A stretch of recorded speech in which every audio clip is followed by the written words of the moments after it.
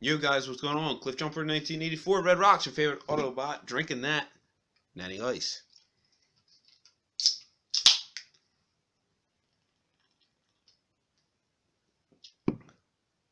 Coming back to you with another video game pickup.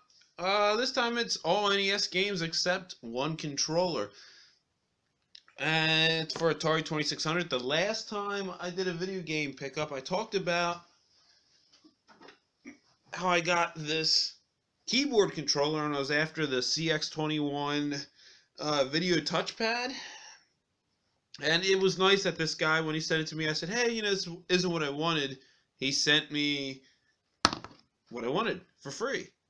And the one I originally ordered did not have the Star Raiders insert because it's basically like an overlay on it. I don't know if they were going to make, I don't know if this is the only game they use it for, but there's buttons over there. You can see what that corresponds to what button and everything like that. I did say in the other video that Star Raiders is my favorite Atari 2600 game. At least out of all the ones I played. I know there's probably a lot out there I haven't played. But it's cool, but you can turn your map and hyperwarp and all this stuff. That's what you use this for on the second controller port. It's something from back when I first owned my own Atari. I had this with Star Raiders, and I just wanted to have it, so I basically got it, and freaking real happy I do have it. Throw that over there, if you don't mind. eBay pickup, but didn't cost me anything because this was basically for my YouTube payment for people watching my stuff, like people like you. Top Gun: The Second Mission. So it's got the thing, Yeah, I did have the original Top Gun. Yes, that's it. Oh, that's the second mission. I just got it when I got it from my last YouTube payment. Frick yeah. Yeah, I never really understood how to play it, but I did. I know how to play it. I just could never land the fucking plane. It always crashed. Yep. Did you ever watch an Angry Video Game Nerd episode with me about that? Maybe. I might not recall. Oh, I forget what buttons which. It's been so long. Alright. Dance moves. This is the one where, the second Top Gun movie where Tom Cruise plays somebody and Dolph Lundgren comes and beats the piss out of him. And no, not really. It wasn't a second movie, but I never played this one either. I got it because I remember the first game a lot because my buddy used to live across the street when I was younger. We played it all the time because we couldn't land the fucking plane, just like AVGN always says. And basically, for my credit, excuse me, it cost me $4.85 free shipping. It's just another game to check mark off the NES list I didn't have. I normally do a video game pickup run video or like a video game hunting one. I didn't have people that met up with me that wanted to go. I had to work. I got called into work, so I really didn't have the help to film. And it's like the second time this has happened, so it gets kind of old, but whatever. I just didn't have a cool video to share with you guys. But every time I go do it, I always stop at Green Dragon and go see my buddy Brian at Brian's Computers and Video Games. He's got an online store. I've talked about it before, and there's videos of him before, but I'm going to throw the link to his store down below. If you want stuff that you know is going to be clean and well taken care of, and it's got a great warranty, check his stuff out. Buy from him. I back his stuff. He backs his stuff, so do that. But anyway, I was looking at some of the NES games. I pretty much looked at everything he had. I really wanted something to catch my eye. I don't mind spending money with him at all for the way he takes care of his stuff. And buy locally. That's the best thing to do. Support local business. I have a local business, so that's why you always got to do that. And I did come across a black box game, and I was like, yes, because I don't know why I've been after to collect them all. And I know, of course, you can get them off eBay easy, but going around and going to the different places I do and find them is half the fun, right? So I did pay $30. He owed me some credit for a game that I bought off a store that was just missing from inventory. Stuff happens like that. But I got Donkey Kong. Picture of you standing beside it. But yeah, I said we went cleaned it out. It only took like 40 minutes to clean it all out, but then My dad's like, why don't I ruin my garage for all your shit? So then he took me back to my house.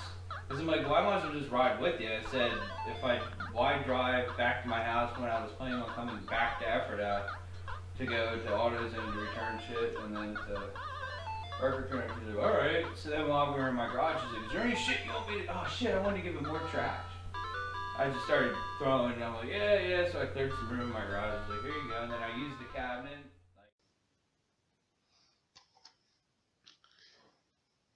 I never had Donkey Kong, the black box game. I did have the Donkey Kong Classics, which I also wanted to buy from him 2 different times when I was there a while ago, but I forget what else I picked. And the only big reason why I really wanted this is because I have the box. And look at that pull tab on it. Like, or the hanging tab, whatever you want to say. Yeah, the pull tab.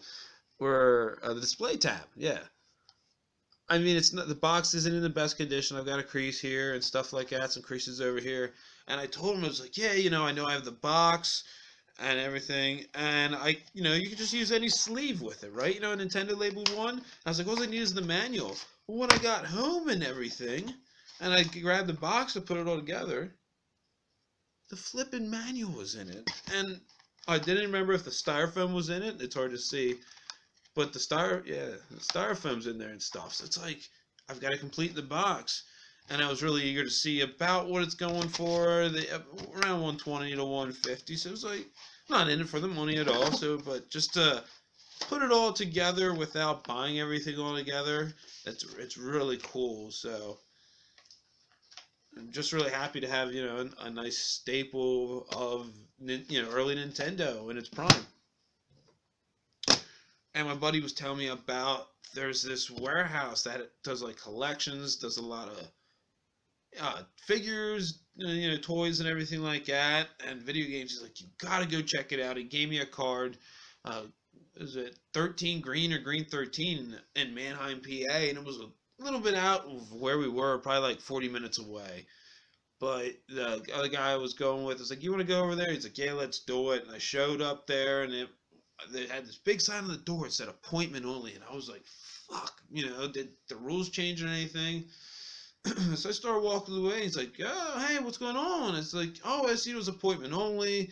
I'm not, I going by the rules, so thanks. He's like, well, what are you looking for? Come on in. And I was like, this could be start of something cool. And he's like, he just has a small display case with a lot of like inbox stuff. There's some Transformers, there's a Diaclone, freaking Megatron, original 80s Teenage Mutant Ninja Turtles, all original packaging, all 4 turtles and everything. I'm looking at all this stuff, and he's like, well, what are you looking for? And I said, well, I don't know what kind of setup you got here. I can see this warehouse of shelving, like 15 feet tall and shit. I told him, oh, well, I'm looking for like NES games, retro video games, really, or G1 Transformers. If you got some, and he's like, you really should buy or look at online stuff, but you got it generalistically what you're looking for. I could show you my NES stuff, and I'm like, cool.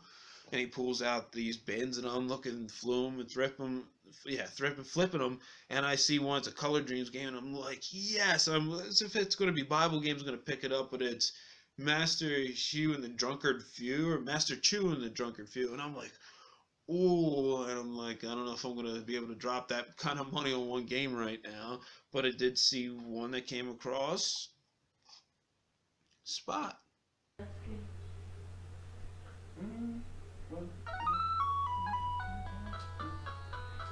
Spot. It's not the game I wanted it to be. No. It's kind of like, I think plays like Othello.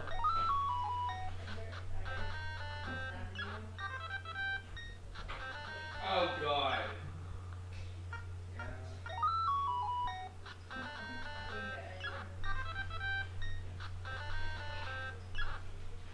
Well, you got the rock started, okay? You got the rock program going. Yeah, well, after I picked it up and it came home and played it, I was hoping it was going to be the side scroller, kind of like the Super Nintendo Genesis version was, and it was like a puzzle game. I was like, ugh. But whatever. I got it. I paid $8 for it. And then a Hudson Soft game, Mendel Palace. Oh god.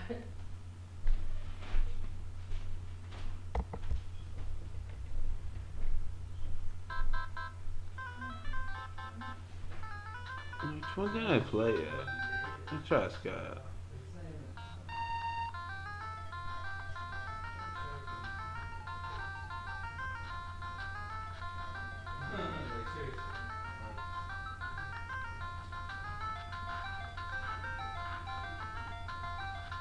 The heck was she drawing?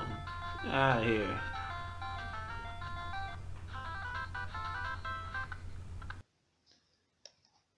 No one ever really talks about it. It's got a pretty cool label on it.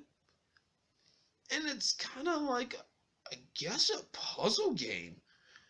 And you flip these boards and you get all these different weird power-ups. I enjoyed what little I played with it. There was like these 8 different worlds, kind of like Mega Man you can select for, and I got 2 beat, and I was like, I'll stop it here. I like it so far. And it was a little pricey. I paid $15 for it. So, but the label's in decent condition. Can't complain there. What do you think about this pickup? You play any of these or own any of these? Throw that comment below. If you haven't, subscribe, slap a like on this one. Hey, until next time, drink one on me.